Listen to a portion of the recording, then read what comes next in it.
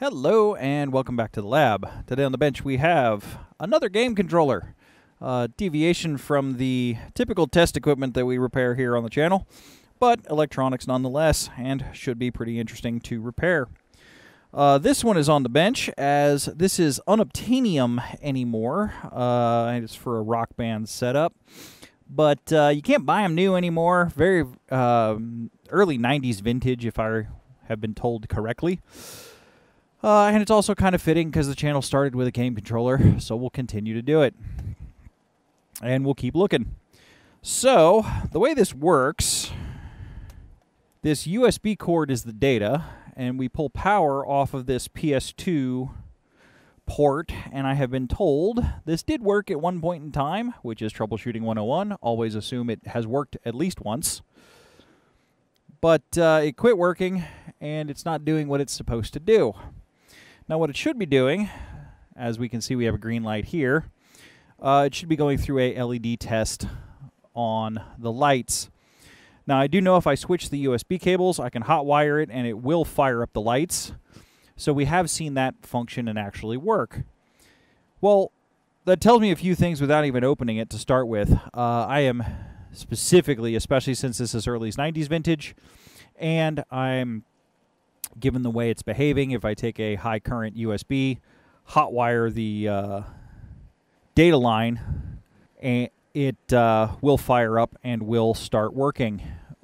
So what that's telling me is we probably have some capacitors that we need to change. As typical on this channel, we change quite a few of those. So let's get into this thing, get underneath this board. Here's the this top cover is telescopic, but this one actually comes out, I think. Yep. And here's our LEDs. So let's get into this, see what we can do to repair it. Well, I was not expecting surface mount capacitors, and now I'm going to have to order some because I don't have any that will fit this configuration. This electrolytic, this one, and this one are all testing very poor. This one's testing okay, and that one's testing okay.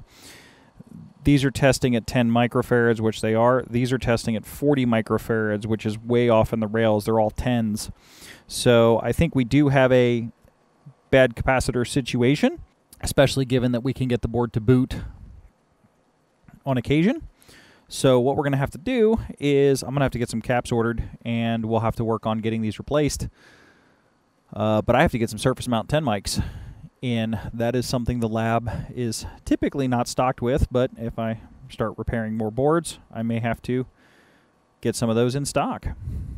All right, parts are in, and we have one already on the board. I took the temporary big electrolytic capacitor off and popped one of these micro parts on the board. You guys can actually tell this is the one that we've already replaced, and I have to do these couple left. This cap will stay a large capacitor because that's what it was to start with. Just got to keep going to get this controller in. I'll bring you guys back partially through the process. I really need to get a better lens. This lens does not give me enough depth to film the micro soldering or anything like that, so I really need to get a microscope so I can do some capture, so I can actually film some of this micro soldering stuff and get some more things on camera. Those are future plans for the lab, so if that's something you're interested in, absolutely stick around. We'll be showing some more of that as soon as we're able. I also need a good macro lens for this camera too, so I want to take some macro photography, but the problem is the working distance for macro lenses is very, very short, and I have very little working distance around the board. I mean, to give you an idea of the size, that's a 2-watt resistor for scale. So these are very, very small parts. I think the spec on these capacitors was 4 millimeters on the barrel. Yeah, just really tiny parts. This is taking a lot longer than it should for this specific repair. Some stuff happened in the life side of the fence that locked everything up for a couple of weeks and made everything not move. We had some events that were not that great, but we're working through them. And things are getting back to normal, and we are going to be plowing forward again. But yeah, instead of the parts taking 3 days, the short answer is instead of the parts taking 3 days, the parts took 2.5 weeks to get here.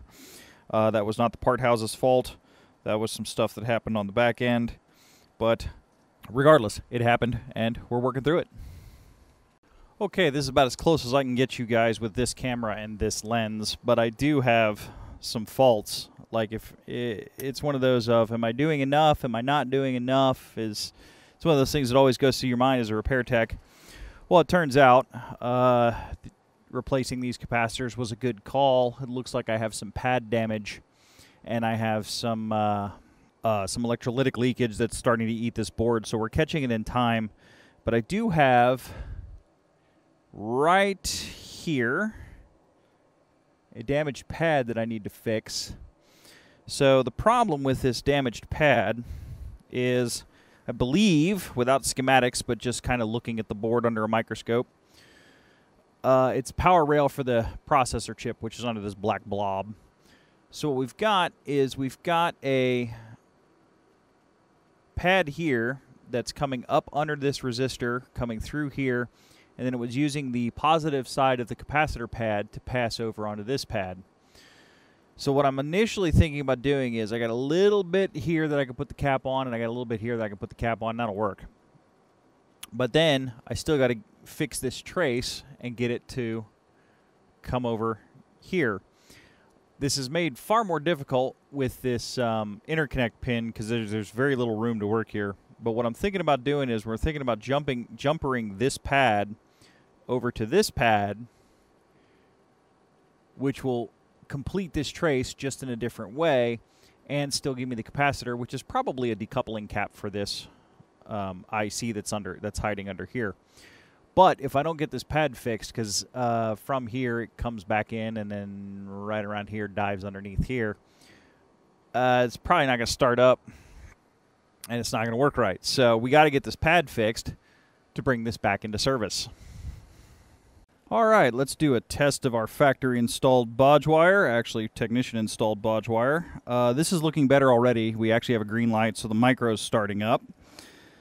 But we'll give it some power and we'll see if the LEDs run their test sweep.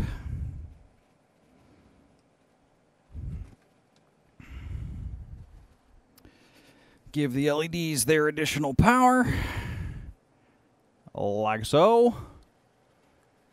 And push a button. Huh. Alright, let's see if it'll boot completely if we plug it into data second.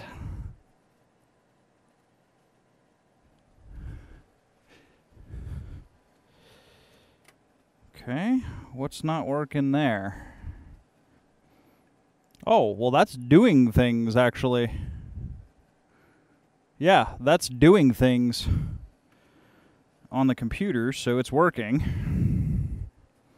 Okay, well, I saw it fire the test pattern twice as the computer rebooted. So what's going on is it's actually got a driver on Windows 11, but this SK Lightworks and Windows 11 is very, we'll call it cranky. The controller's causing things to happen on the computer. So the micro's booting up, everything's working. As I reboot the machine, as the DOS drivers load, it goes through its light test pattern. As Windows loads, it goes through its light test pattern. But the drivers are too far installed, which is why it'll only just grab player 1 and go from there. So everything is working. Our board repair, bodge wire, is actually functioning as expected, and the micro is booting up and working. So we need to finish up the cap replacement, and then this one might actually be close to done.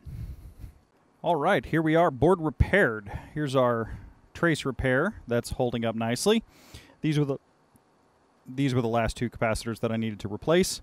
So at this moment in time, this board is actually repaired and ready to go back into service. Hopefully, got to do one more power up test, but I got to reboot the machine to do that.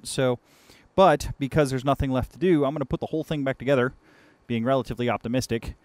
I used much gentler techniques on these two capacitors than I used on the first two capacitors, especially after this one showed up with electrolytic damage to the board. So definitely softened up the approach, and the repairs went much smoother after that.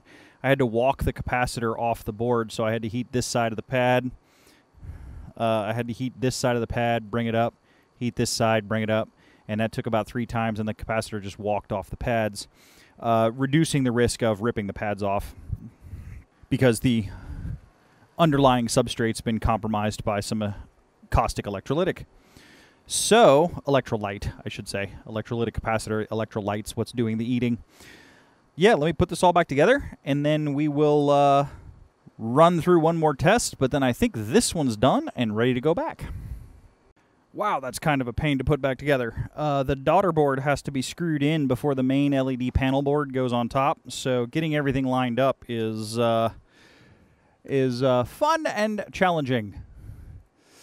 Just be aware if you ever have to take one of these things apart.